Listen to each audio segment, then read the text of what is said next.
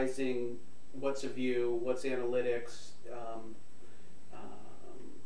Jim Louderback is pretty outspoken about the need for some consensus and some standardization.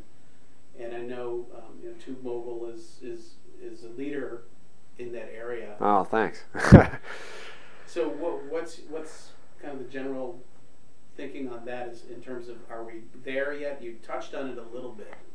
I think, yeah, the technology sure is. I mean, we can tell you exactly how long someone watched before clicking away. We're trying to put out more benchmark data on what good sort of completion rates are. How many people finish a video, and across different categories like music videos, what's a good rate of completion.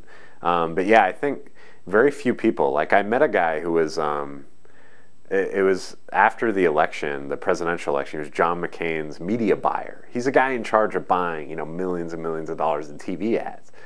And like, he didn't know that, he thought I was wrong actually. I told him about our research that, like a view is counted on almost any video site as soon as someone clicks play. And that's pretty much a standard throughout the industry. I mean, it's not necessarily that profound. I mean, everyone knows kind of as soon as a stream starts, that's when a view is counted. And he thought, no, a view is like someone who watched a whole video. And I was so shocked that this guy who was making multi-million-dollar decisions, there's kind of a gap between what people know and, kind of traditional TV people and like what. But yeah, I mean, the technology's there. We can tell you exactly how long someone watched, what search terms they used to get there, where they're coming from, where they are in the world or within the United States. Whether they shared it on Facebook, and a variety of other stats. But yeah, I think in terms of advertising, it's getting there, but it's not quite there yet. Louderback's been very articulate on the matter. And he only counts a view for an advertiser if someone watches the whole thing. And I think, not to drone on about it, but we did some other research where we looked at kind of drop-off rates for pre-roll ads. All the advertising campaigns we run, we don't put videos in videos. We don't do in-stream advertising. We only do kind of advertising as standalone content. So, like kind of a video player, click-to-play video player that's a featured video on a publisher page or within Facebook, a Facebook, application. That's how we serve the ads. But if you put a video in front of it, if you put in like a 15-second pre-roll clip, the click-away rates just during the pre-roll, before the content even starts, the content they came there to watch is really high. TV clips are pretty low. Only about 10% will click away during an ad. And just, I don't want to watch the content, screw it, I'm going to click away from the ad. But like magazines and newspapers is about 25%. You go to like a video sharing site, and it's much higher. It can be as much as like half, so there's an interesting fold there. I've already forgotten the original question. I think I'm being a politician. Well, the original question was, are we anywhere near consensus of what is a view? And it doesn't sound like I guess I'm saying no. Yeah. Well, I mean video sites are, there is kind of a consensus around the industry about when to count a view. Yeah.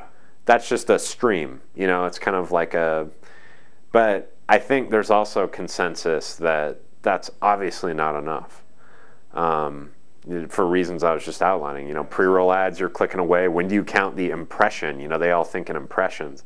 But I think the technology's there to track it, but sort of benchmarking and all that kind of stuff is just the beginning. We've sent video completion rates on ad campaigns we were a part of to advertisers, and they're like, we've never seen this data before. No one else has given us this data before. And so I think benchmarking it is something that's newer, but the technology's sure there. With the real-time analytics, it's no longer just reporting, it is analytics, and the fact that you could have an ad campaign that could respond to that, and we're pulling those ads, they're not working, the people are clicking away. That's really powerful. Yeah, and we've had big marketing agencies kind of shift strategy halfway through a campaign because they saw certain videos had fall off rates that were higher than others. And they're like, oh, you know, they like fashion videos with certain celebrities, and like I won't name the celebrities, but like a given celebrity was a total turn off, which was surprising. I wasn't turned off, but I wasn't in their demo, you know, and they totally just removed her and put this other celebrity who I would have never thought, but it was really resonating with their target audience. So yeah, it's kind of interesting. Dawn of a new era of that. Mm-hmm. And you know, one other thing I would add is, you know, a lot of people talk about sort of Nielsen and expanding TV ratings to online video as if that's good. You know, like that. I mean, obviously people want parity between, they want to be able to compare a TV, you know, view of an ad to an online view of an ad.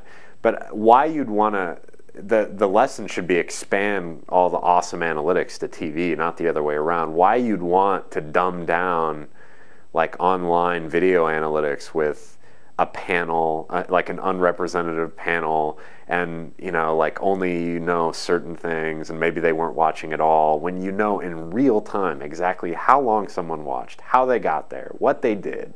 You know, you can find, you know, how many videos they watched after that. We know that. You know, why you'd want to get rid of that data is beyond me.